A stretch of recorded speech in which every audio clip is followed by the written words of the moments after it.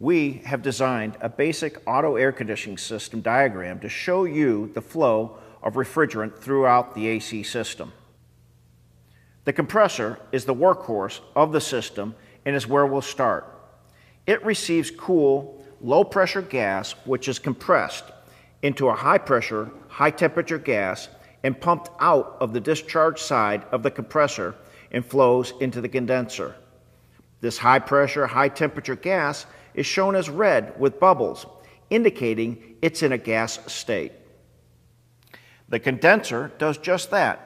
Cool air flows across the condenser, cooling the high-pressure, high-temperature gas, turning it into a high-pressure liquid. As you can see, the gas remains red, high pressure, but changes to arrows indicating it's changed to a liquid.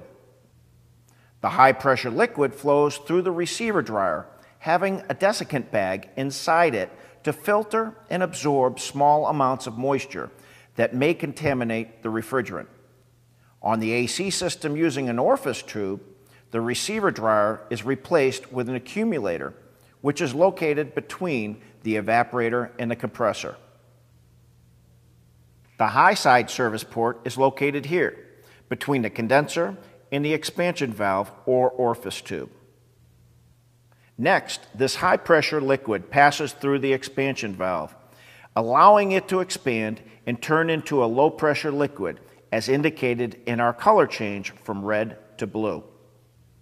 This low-pressure liquid flows from the expansion valve directly into the evaporator, at which point it begins to boil and turn back into a low-pressure gas, absorbing heat as it does so. This chills the walls of the evaporator, and the blower motor pushes this cool air through the vehicle's dashboard vents. As you can see, the liquid arrows turn back into a gas as indicated by bubbles. The low side service port is located here, between the expansion valve and the compressor. The low pressure gas then returns to the compressor for another cycle. A number of car manufacturers started using a thermal expansion valve, or a TXV, to make the air conditioner operate more efficiently and give better cooling. The TXV system, as shown in our diagram, has a small temperature bulb located at the outlet of the evaporator, which continually adjusts the refrigerant flow through the expansion valve and into the evaporator based on the evaporator's temperature and pressure.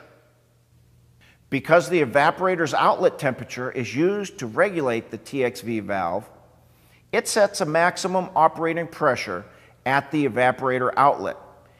It then flows through the low side service port, where in many cases is being measured by low side gauge only to charge the system. As refrigerant is added, the pressure on the low side rises until it reaches its maximum operating pressure, which is typically 35 psi or lower. If this pressure level is below the gauge's established correct fill, which is typically over 35 psi, even though the system is fully charged, adding additional refrigerant will not show on the low side pressure gauge, but will build up on the high side and can only be measured using a high side gauge. In these cases, using only a low side gauge can potentially cause too much refrigerant to be added and result in damage to the compressor or other problems associated with overcharging.